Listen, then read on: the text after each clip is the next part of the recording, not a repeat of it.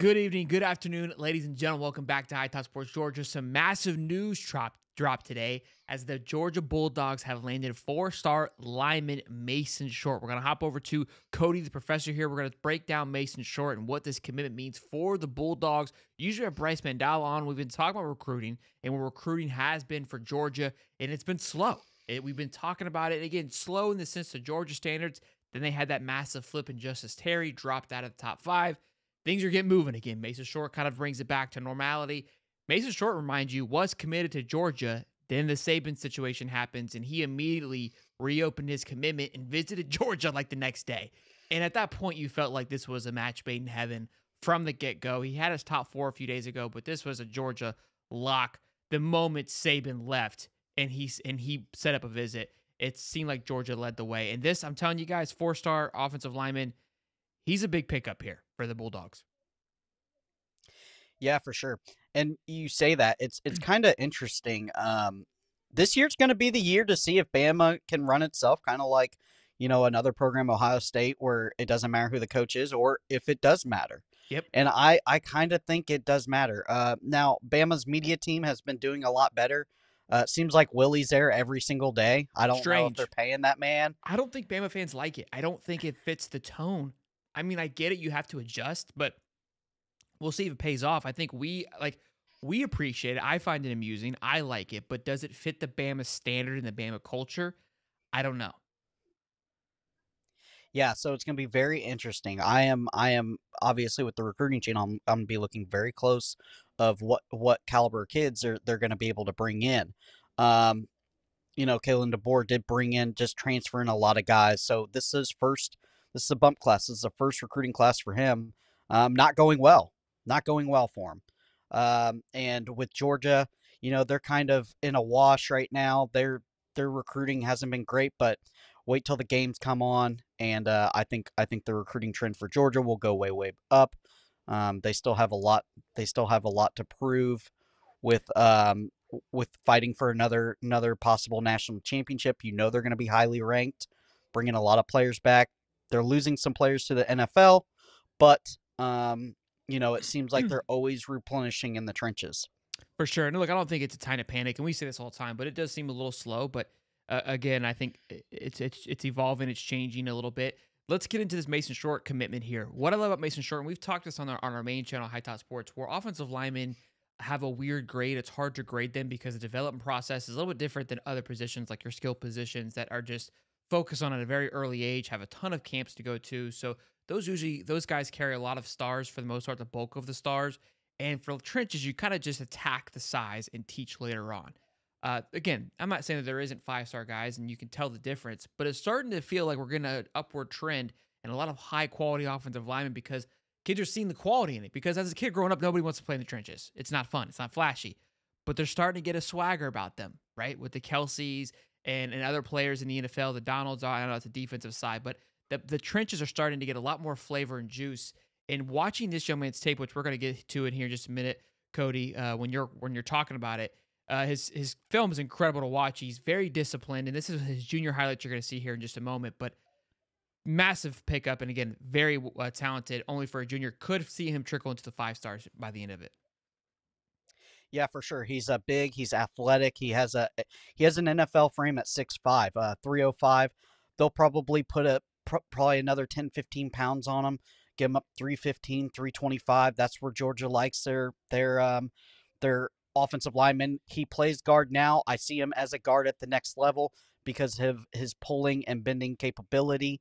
Love to get him out in space in those screen passes.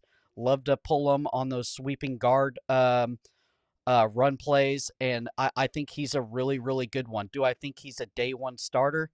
I'm not sure. It's extremely hard to start as a day one starter um, at the offensive and defensive line position.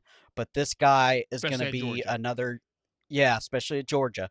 This guy's going to be another guy that they're going to develop, and he's one of the top offensive linemen. And I'm seeing a trend. It used to be just get the big guys out there and block. I'm seeing these guys are getting more and more refined. They're paying for outside tutoring with coaches. I'm sure that he's doing the same thing, and it's really paying off because some of the little stuff that you're going to see in his film, technique wise, is next level stuff. It's I mean it's you know he's ready to go.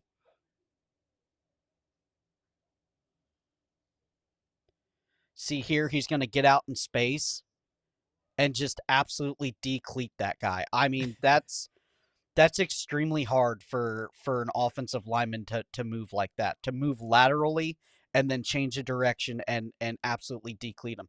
You can tell he's an absolute road grader. He's going to fit right in. Georgia wants to run the ball. They're not going to throw it 50, 60 times a game.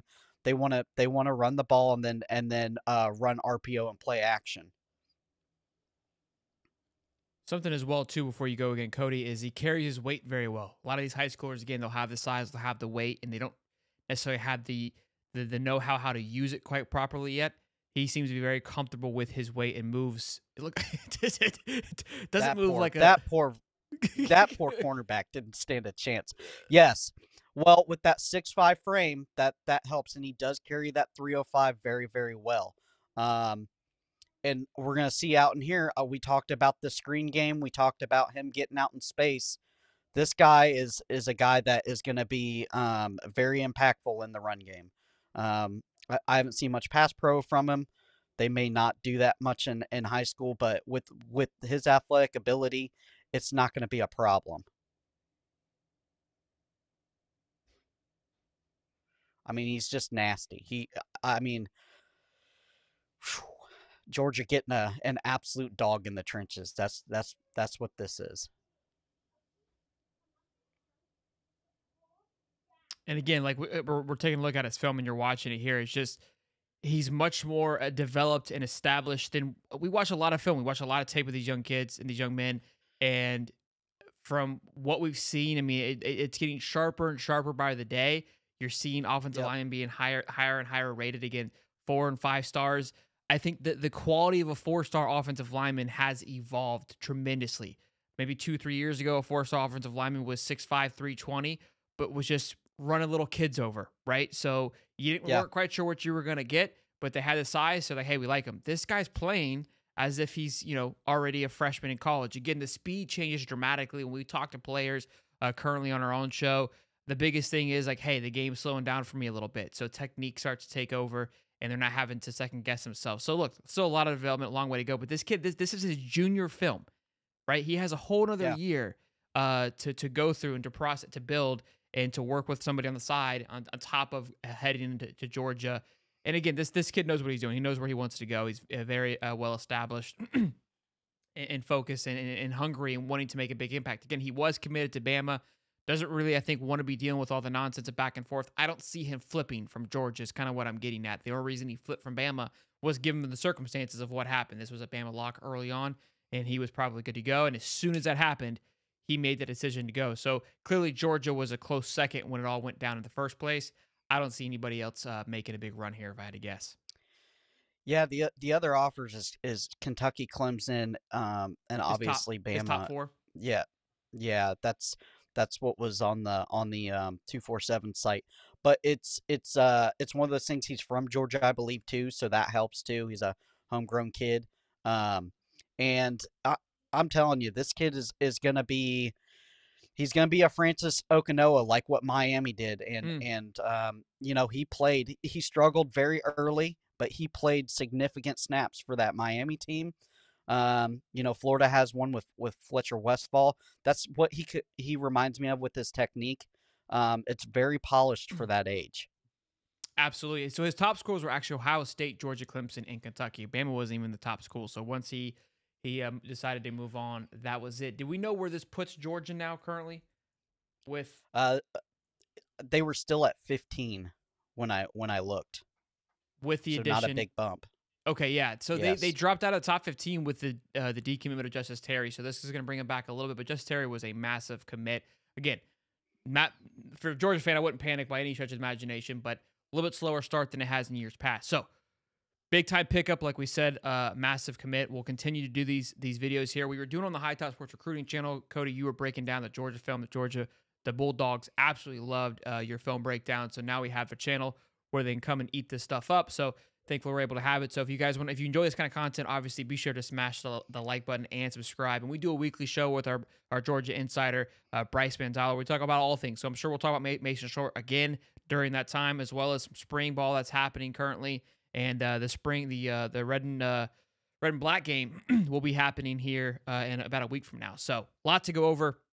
Gonna have some great shows coming up. So smash the like button, subscribe, and we'll see you boys in the next one. Peace and love, baby. Later.